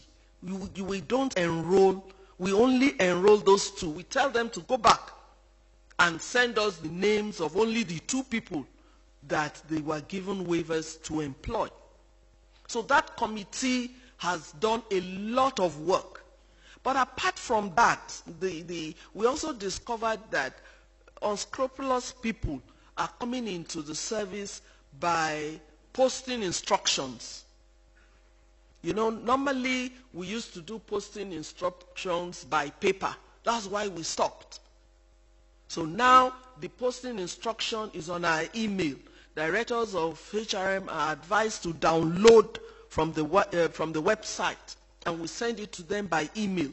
Because you discover that if it is paper, you have posted 3 people to a certain MDA, and then they can photocopy and add more names, people that are not civil servants. One officer in a ministry, I won't mention the name just to cover, came to report to me, he's a deputy director, that somebody has come for documentation. I've checked on a posting instruction, I've checked the website, the person's name is not there. What do I do? So we set both the person and the culprit up with ICPC, and they arrested and discovered that that person that collected money from the innocent man was already on ICPC's name. They had arrested him before, he was out on bail, and he was still doing. So, you know, we are doing all we can. Once we discover these things, we report to ICPC that we've discovered this number. And recently, just like you heard that PAMSECs were jailed, we also heard that one of the kingpins perpetrating this was also sentenced recently, and it was ICPC that prosecuted. So we are, even the one of this ministry that employed more than we referred to ICPC to deal with the civil servant that perpetrated that act. So we are trying from the Office of the Head of Service to ensure that this does not happen. But please, if you know anybody who is asking for money for employment, please let us know. That is the important thing. Because if you don't report to us, how do we know? And what I've discovered is that this information goes, I bought, you know, somebody came to me also some months ago and said, madam, here Civil Service Commission is employing, please help. And I said, Civil Service Commission is not employing. He said, no, unauthentic information they're employing. I said, it's not possible. If Civil Service Commission is employing, I will know. I'm the one that will give them wage. She said, no, you don't know. But it's happening.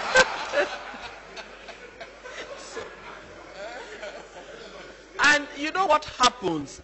Social media, you just see it popping up. Recruitment, Federal Civil Service Commission. It is all a lie.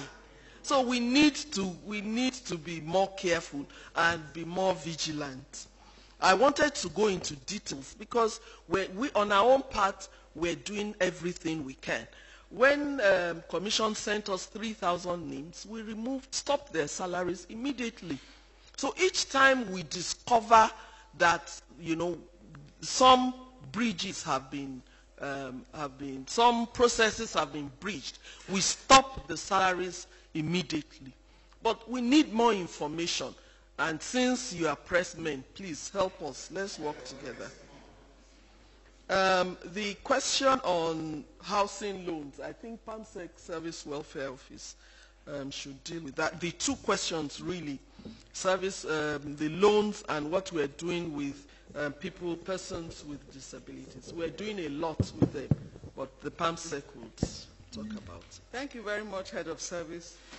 Good morning, ladies and gentlemen. The question said, how far with sensitization of staff in the housing loan? The fact is that the FISH program, when it was launched in 2015, was widely publicized. And in fact, on our database in the FISH program office, we have over 30 to 40,000 applications. So actually, the sensitization is not the issue. The issue we have is access to affordable mortgage loans. Just like the head of service mentioned when she was doing her presentation, it's only the federal government staff housing loans board that federal civil servants can access loan. Not that there are no other mortgage institutions, but the interest rates are very high. The federal government staff housing loans board gives us mortgage loans at single-digit interest. And that's the only institution that civil servants can afford, going by the kind of salaries we earn. And so, because of that, and that board services, probably until now, was servicing the whole of civil service, public service, paramilitary, police. Everybody in federal government employment was servicing them. And they get their funding only from appropriation. So they don't usually get so much money. And so probably in a year, they may be able to just give civil servants about 15 or 20 slots, which I can even say that the 130 something we got from last year till now was a very huge success story. So if we have more mortgage institutions, I can assure you that we have a lot of off-takers on our database. By the time, in fact, in 1 year we can even give houses up to 2,000 because the developers are there to develop houses, even at their affordable rates, but the access to affordable mortgage loans is a problem we have. Just like she mentioned that we are surveying alternative sources of funding. which if we're able to succeed in that, I can assure you that more civil servants will come on board. And as we, clear the people at the database, we'll be publicizing for more people to come on board. Because there's no need capturing people and not being able to give them houses. So that's what I will say on that one. And then the persons with disabilities, we all know that the Disability Act has reserved 5% of every employment to people with disabilities. And I can assure you that if embargo is lifted on employment and MDA start to employ, we will make sure we stick with that, except if there are no disabled people. So the places will be filled. But as long as there are disabled people looking for employment, 5% is for them in every recruitment exercise. And in the Office of Head of Service, there is a department called the Occupational Health, Safety and Environment. It is under that department that will have the desk for disabilities. And that department has already even started to try to collect data, because there's not much you can do if you don't have data. They've done one survey in MDAs within the FCT to even get to know how many disabled people do we really have and categorize them. So these are what we are doing to at least to be able to, when you have data on them, you'll be able to plan for them. Thank you very much.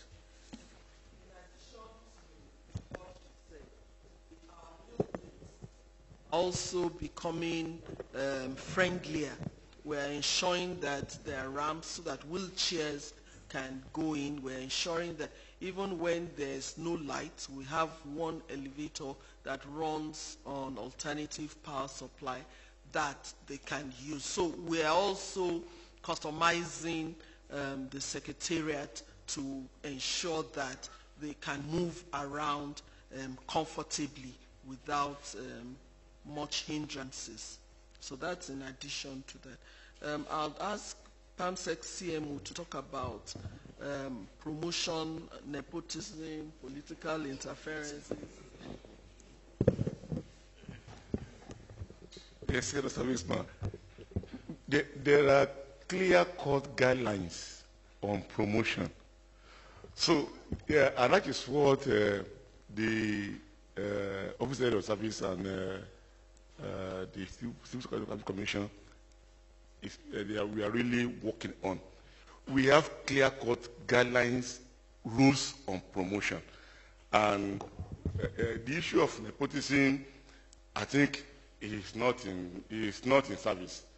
I don't think when you are conducting promotion examination, the issue of nepotism, there are rules, there are areas you must satisfy. We have the guideline on how to conduct the promotion exam. You have the guideline on how to accredit you. So everything is laid down. So the issue of nepotism in promotion in civil service, in the civil service, that I know of, I think it's just people imagining it, or people just finding excuses for their inability to make up. It is not. There's no nepotism because I have my son or I have my brother. It's not possible because there are clear lines. You must score up to this level because you are promoted. It's also applicable in all other areas where you have to move up. Even in upgrading, in everything, there are rules. So I think it's just assumption or a way of giving yourself a leeway that you are failed.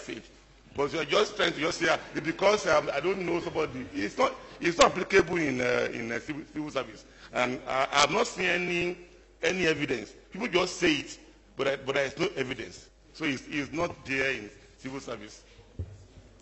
Thank you. Also, the new performance management system is, even if you assume that kind of thing happens before, the new performance management system will eliminate all that, because if you don't perform and your immediate superior, your head of department, signs off that you have performed very well, the Office of the Head of Service will not recommend you to the Civil Service Commission for promotion.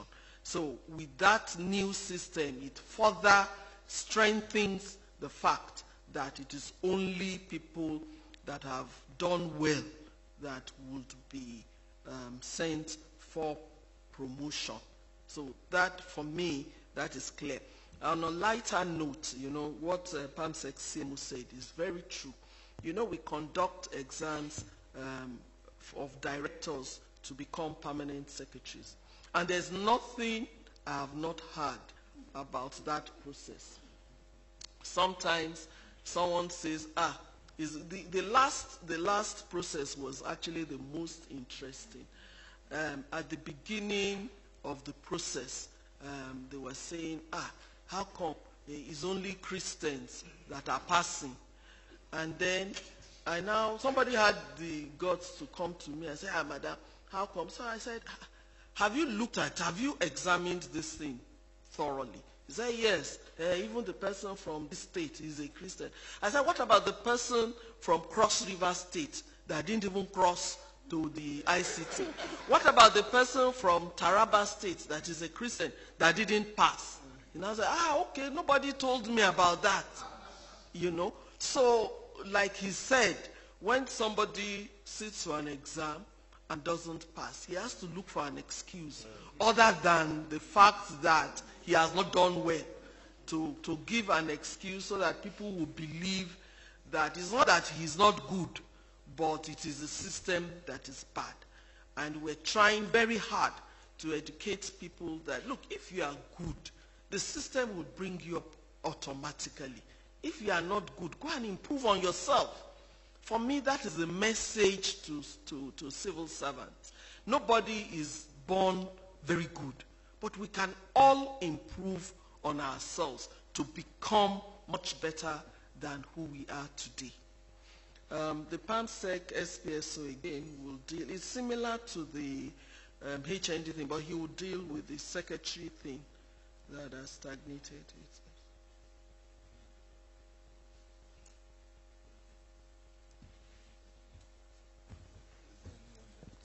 Okay, the career progression in the service is determined by what we call the schemes of service. So this tells you the entry qualification and career progression of all the cadres within the public service.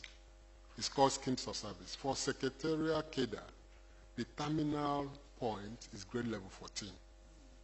Now, if you acquire additional qualification and you want to move up, you need to change that cadre to another thing. In other words, what you are doing is not the secretarial functions alone. You must have an added function, in which case we look for an appropriate cadre for you to cross above level 14. If you are doing any other thing, it's against the law and it's not in line with the schemes of service. Thank you. Thank you very much. And also there are some professions that on their own upgrade their profession. I'll give an example of the nursing profession. Before, the nurses were just were in the same, yes, RN and RM, registered nurse and registered midwives. But the profession itself now looked inwards and said, no, let's improve on ourselves. And they started degree programs, BSc nursing. And so now, some people that had RN are now going for BSc nursing so that they can progress. Some are going directly to do the BSc nursing, and they have their own career path different. So it is not the office of the head of service that says you must start and stop somewhere. It is your profession. And so if you want to progress, the profession should come together and do something about the entry point, and it will reflect on the exit point also. The last point we need to talk about is the Oron-Sanye panel and what is happening. You recall that I think about 2 or 3 weeks ago, there were 2 committees that submitted their reports to the SGF on the Oron-Sanye committee. What happened was that 2 committees were set up to look at things that what we can do about the Oron-Sanye committee report itself. But because the Oron-Sanye committee report is old, we also had a second committee that looked at the new institutions that have been set up even after the Oronsonye committee report. So those two committees have concluded their work and have submitted their report to the Secretaries of the Government of the Federation. What is happening now is that there's another committee that is drafting the white paper. It is until the white paper comes out that action will now be taken on the Oronsonye report. On the number of civil servants, you didn't watch when I was presenting, because there was a slide, go to it, the IPPIS slide 66, yes, that we said we had verified 60. So you see, my people who are listening, you are not listening. So let me go back. Can you see? 61,446 officers have been verified in the core MDAs, that is in the ministries. And we're also working on the parastatals agencies. And I said by the end of this year, we would also have a certified number of the number of public servants that we have. You know there's a difference between civil servants and public servants. This is the number for civil servants. But we are working, thank you very much, Uchi. We are working on the final figure for the parastatals and agencies. Thank you, ma'am. Mr. Chairman, just before you round up, let's just take a few comments from some of our online viewers.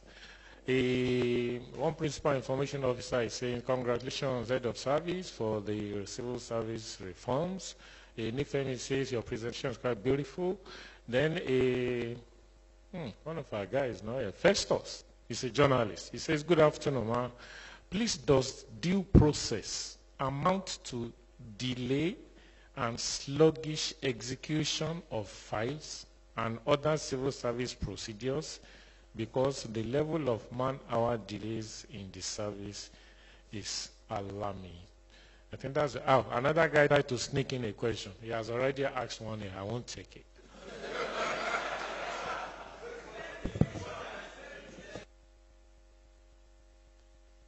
Thank you.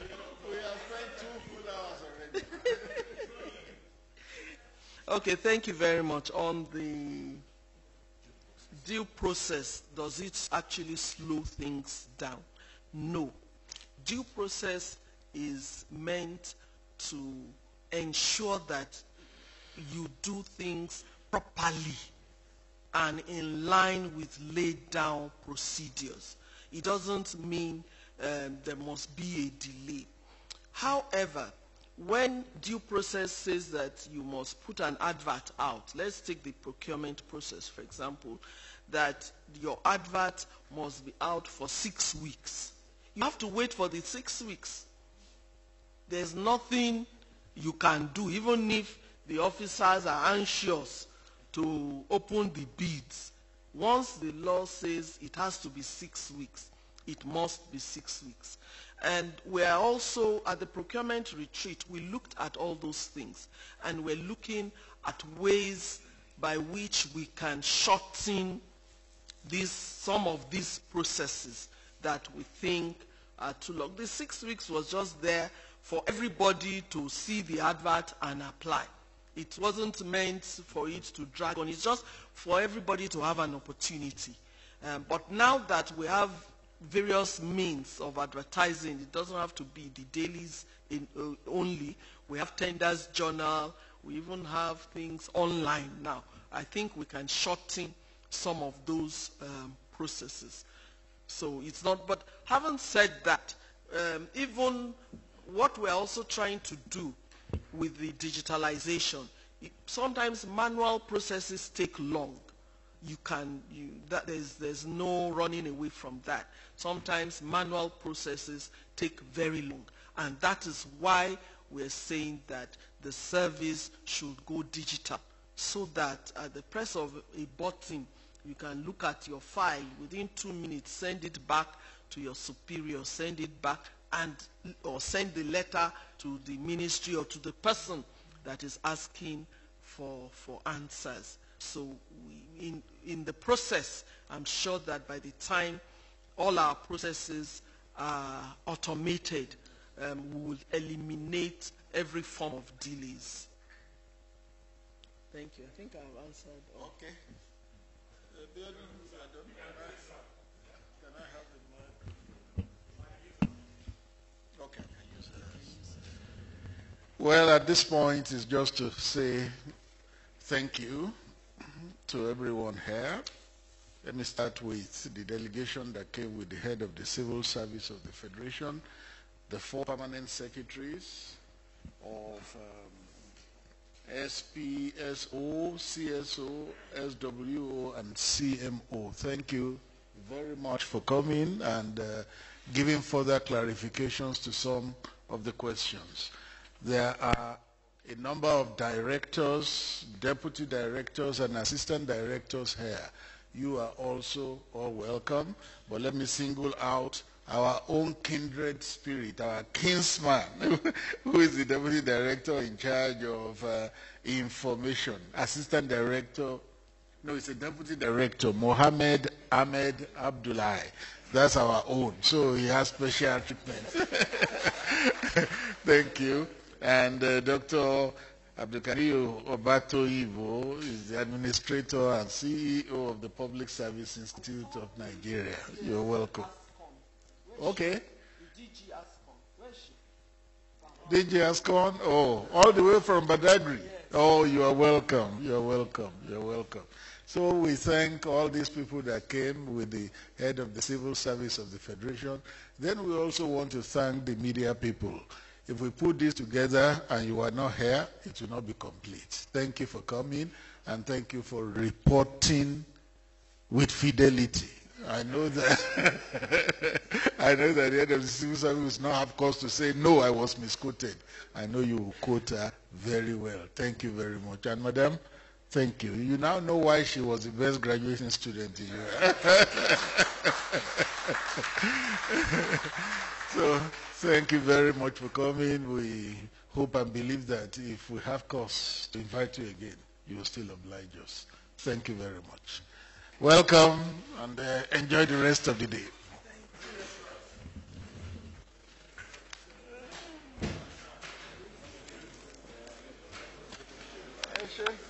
Very enlightening.